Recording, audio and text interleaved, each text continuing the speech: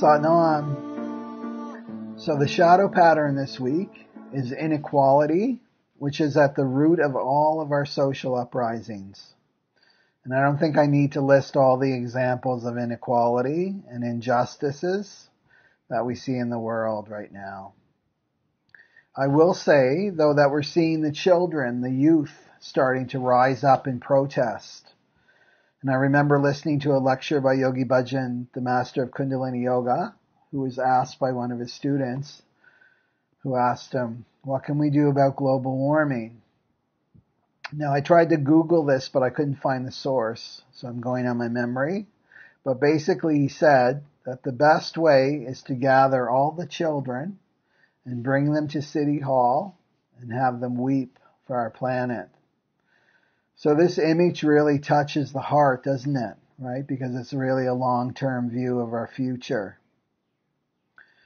So, and our so-called leaders, I say in air quotes, they're not really looking any further than a year or two, and certainly not about anybody outside of their sphere.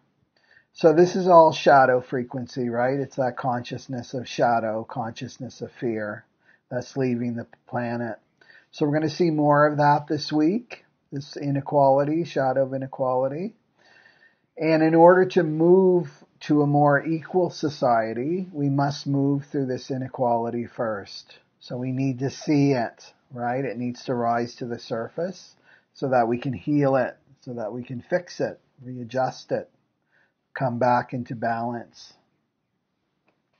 So inequality leads to exhaustion. That's the programming partner of inequality, is exhaustion.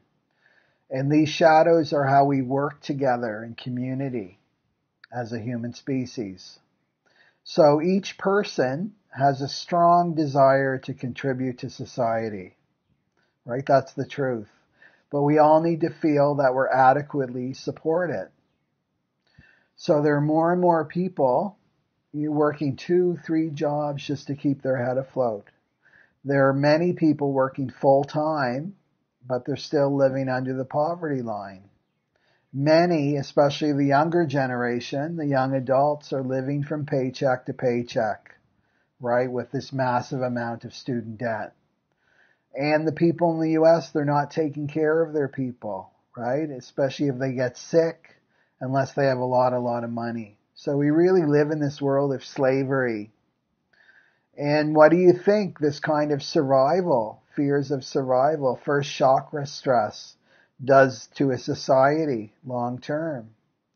Well, it leads more towards inequality of wealth and collective exhaustion. So maybe you feel exhausted with your many responsibilities and your worries about survival. And this doesn't just fall into the category of money. It could be transferred to your relationships, right? Or your body may be giving out, right? This will all bring up fears of survival. So these shadows of inequality and exhaustion, they're also about not feeling supported. And maybe you feel this. Maybe you feel the shadow already of not feeling supported by your friends and your family. Not feeling supported by your boss, your work colleagues, maybe your clients or your students. Maybe you feel isolated and alone. You're out there supporting others, but there's no one there for you. This is also the shadow of inequality. It's the balance of giving to others and receiving from others is at a balance. So collectively, right, many people are not receiving adequate support right now. And at the same time, other people are taking and not giving adequately back to the collective. So this only leads to the exhaustion of our species. And many people feel they live exhausted lives, right? They feel unable to relax, right? It's this go, go, go of the modern world. So the original definition of the word exhaustion is to drain out.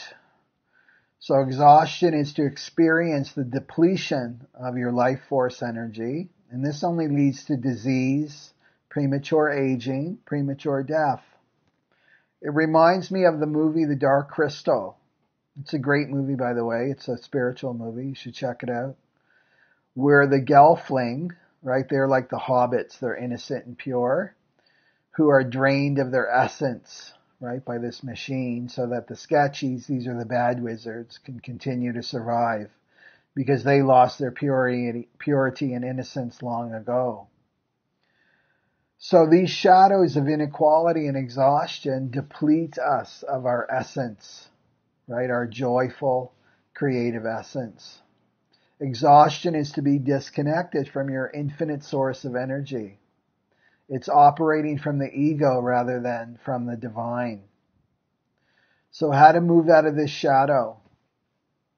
Well, begin to see this pattern in your life. Where am I out of balance with my giving and receiving? And look at your relationships, right? Your personal relationships, your work relationships. What part of your life is out of balance? Do you spend too much time in the physical world and not much time on your spiritual self? Or maybe you spend way too much time on your spirituality and not enough time on your physical self? Do you spend too much time with other people and not enough time to yourself alone? Or you're too focused on other people's needs and not your own?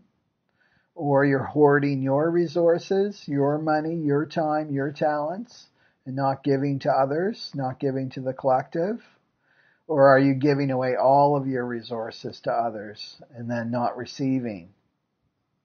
So the gifts here from this shadow, because every shadow contains a gift, okay, the gifts here are equality and resolve. Equality and resolve. So right now, a lot of planets are in the sign of Pisces, and this is dreaming, right? This is about dreaming. It's imagination. It's going with the flow. It's very feminine. And this is about resting. And it's also about connecting to higher dimensions of reality beyond this physical world. So these gifts, these two gifts here for this week, are about the balance between working and resting. And your shadow self may say, you don't understand. I'm a mother. I have responsibilities. I have no choice. I have to work. I've got bills to pay. This is your shadow talking. And the shadow is always rooted in fear, right? In this case, fear of survival. So life provides us moments of rest. It's like music. There are moments of pause between the notes. There are moments of rest between your thoughts. And if you're attuned to the energy around you, you're going to feel these times. Can you surrender to this energy and trust that all will get done without you really doing anything from your ego? This is where we're headed in the Aquarian Age. There's a time for work and there's a time for rest. And this is what this gene key is teaching us. Time for work, time for rest. And if you're seeking the divine, if you're seeking God, you must become the divine. You must become like God. And this means to become more and more purified, more and more subtle, more and more refined. You know, the divine is subtle. It's not bombastic. It's not loud, right? The divine doesn't drive a Harley and let its presence be known wherever it goes. So cultivate your subtlety, right? Your subtle nature. And then you invite grace into your life, more and more grace. And that's what's really doing everything, is grace. So cultivate your feminine nature, right? The qualities of patience, allowing, receiving, yielding, trusting in the rhythms of life, trusting yourself, your inner self. Okay, so do that this week. The full moon is on March 1st, so I'm going to do a little video blog or a written blog or something about the full moon. But make sure that you're connected, either subscribe to the channel or to my newsletter so that you can be alerted of that, the full moon coming up. And quite a few people have contacted me about one-on-one neutrino astrology readings.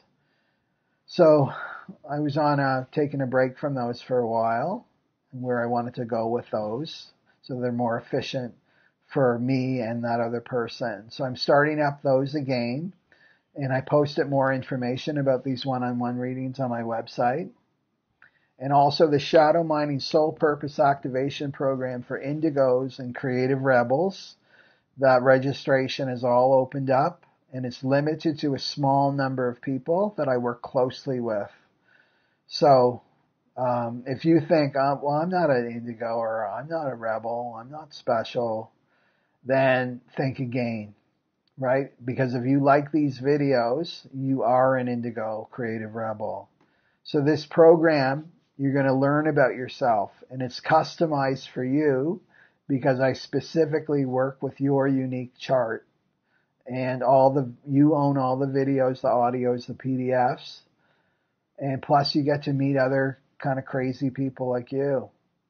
So the shadow this week is about support. So this is a good way to reach out for support by taking this program. And also the Shadow Mining Inner Child program is starting up, and it's self-directed. So it's not live, it's self-directed study. So you receive all the materials, right? You receive everything except the group calls. There's no group calls, there's no one-on-one calls with me, and there's no like extra support. Okay, so of course the price is less expensive, and the start date can begin whenever you're ready. Okay, so this is a good way to introduce yourself to Callous Yogi programs too. So check that out on my website. And follow me on Facebook, Twitter, Instagram. And this is where I post daily about the energies of that day. And subscribe to my channel. Click the red button below and the bell to be notified when I drop a video. And please leave your comments. I really love reading the comments. And I didn't receive too many last time, because there's a flow here that serves me so that I can serve you. In the old Piscean paradigm, that I'm the teacher and I know everything and you don't. This is separation. This is duality. And in the Aquarian Age, we're all one. So this is the teacher and the student are one. So one in consciousness. We're just playing different roles. Okay, so please leave your comments. And please share this video with people that would be into this message. Okay, so have a wonderful week. Sat Nam.